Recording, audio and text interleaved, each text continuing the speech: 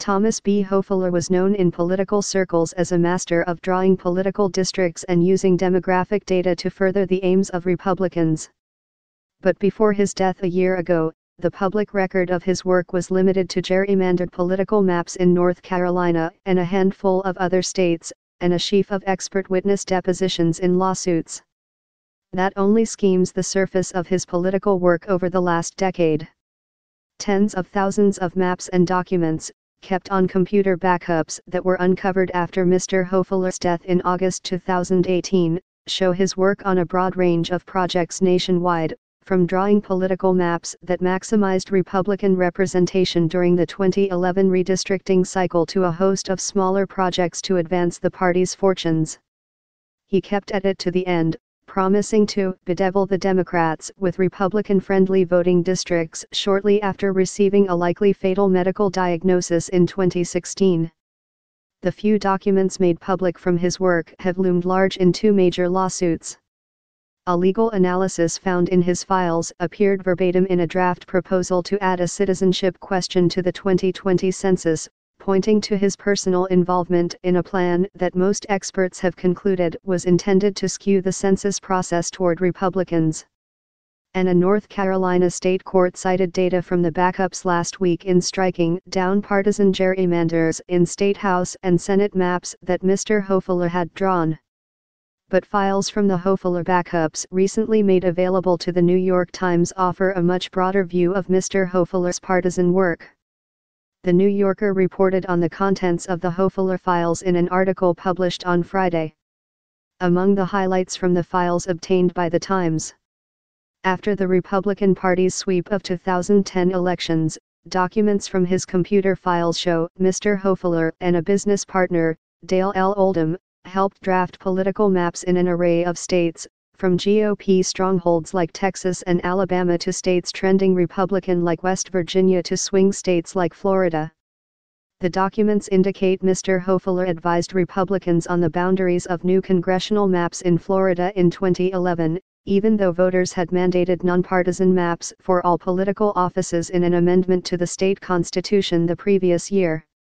State courts later nullified those congressional maps as a violation of the constitutional requirement.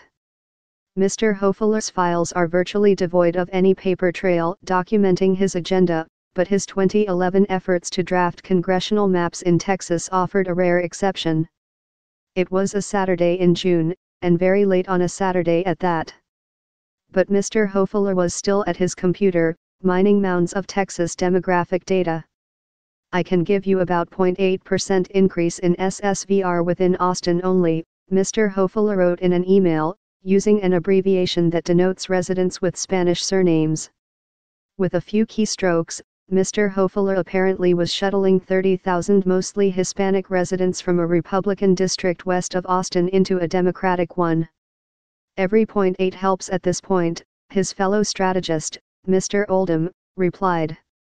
The map the two men produced at about 7 a.m. the next morning was ungainly, Mr. Oldham wrote. But it did the job, sending fingers from three neighboring Republican districts deep into Austin and giving the party a lock on all but one of the House seats in heavily Democratic Travis County. More than any other state, North Carolina was shaped politically by Mr. Hofeller's talents. A trove of files shows his involvement in virtually every aspect of the state legislature's effort to promote and defend Republican control. In 2014, Mr. Hofeller compiled a database of more than 318,000 college students who had registered to vote in the state, broken down by a host of factors including age, sex, race, and Hispanic ethnicity, party and address. Mr. Hofeller also matched lists of registered college students with state driver's license data. A license was one of the acceptable proofs of eligibility under North Carolina's voter ID law. Another project singled out registered voters who lacked a driver's license or state ID card, and then tagged their addresses to determine how far they lived from an office that issues driver's licenses. Both databases later figured in a defense of the state's voter ID law against a lawsuit charging that the law discriminated against certain classes of people who predominantly voted Democratic. But the information also had great political value. For example, Mr. Hofeller proposed analyzing the list of voters without IDs to determine whether any were non-citizens or lived outside the state. The database of college students, who largely support Democratic candidates, could have proven valuable in 2016 and 2017, when parts of the state's political maps were found to be racial gerrymanders and had to be redrawn. The remaps were notable for how several college campuses were singled out, and sometimes split in half, for apparent political gain. Race was another constant of Mr. Hofeller's work in the state, even when his Republican employers insisted it was not. A 2015 chart broke down the state's Superior Court districts by race and political leanings. The court's 95 judges are elected in partisan races. The three-judge panel that struck down North Carolina's State House and State Senate maps this month cited Mr. Hofeller's files in concluding that he had used racial statistics to shape his maps despite public claims to the contrary. This map of metropolitan Greensboro taken from the files shows the racial composition of precincts and State House districts. The same court cited the Hofeller files in another deception. Metadata on maps of state legislative districts showed they were almost completely drawn months before Republican legislative leaders publicly adopted the standards for drawing them. In 2011, he took on a request by an ostensibly nonpartisan organization, Fair Districts Mass, to draw a redistricting proposal that would have subsumed most of Boston into a single congressional district, weakening Democratic representation in the region. The proposal failed to gain traction.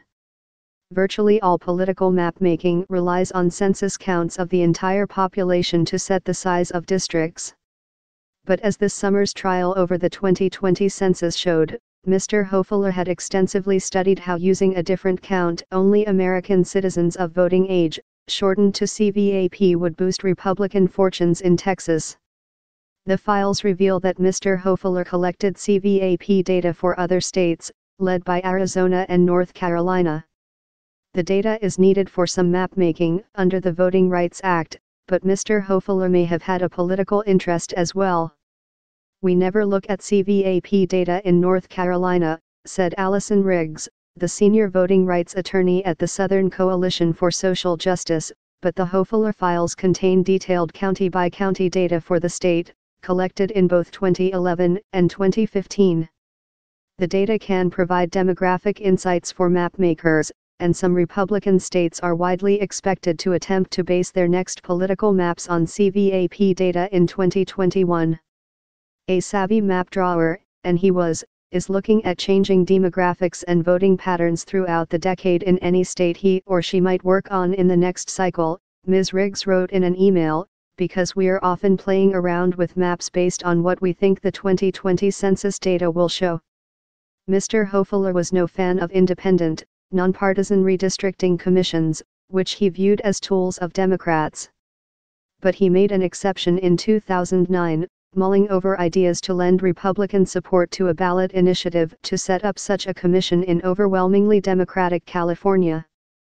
"The Democrats will find themselves in the same position as the Republicans in Florida," he wrote, referring to a constitutional amendment there that banned partisan maps altogether. In an email, he endorsed a proposal to lend the backing of the Republican National Committee chairman at the time, Michael Steele, to a $10 million fundraising campaign to support the ballot initiative. It is not clear whether those plans came to pass, but the ballot initiative was eventually approved. "I am a little shell-shocked from receiving this news," Mr. Hofeller wrote a friend in May 2016, a day after receiving a grim cancer diagnosis.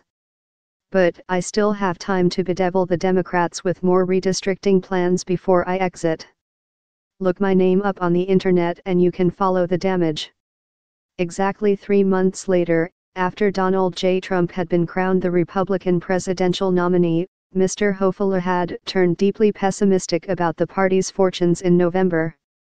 Still, he figured artfully drawn political districts could outweigh political tides. "Do not worry about us in North Carolina in terms of redistricting," he wrote. "Even in the coming political bloodbath we should still maintain majority control of the General Assembly." Mr. Hofeller was right. North Carolina Republicans kept their state legislative supermajorities in the 2016 general election. And even in the 2018 midterms, when Democrats took 51% of the statewide vote, Republicans won 29 of the state Senate's 50 seats, and 65 of the 120 seats in the state House.